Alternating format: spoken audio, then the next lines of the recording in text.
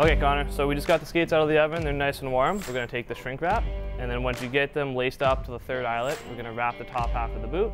So it's gonna hold you in place and give you a perfectly locked in feel. So you're gonna lace them up about 70% of what you normally would.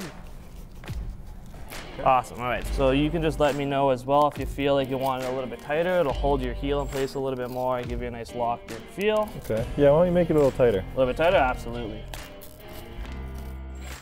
We'll do the same thing now just with this one. Tight, too loose? Yeah, just a little tighter there at the top. Right at the top. Good there? Yes, that's good. All right.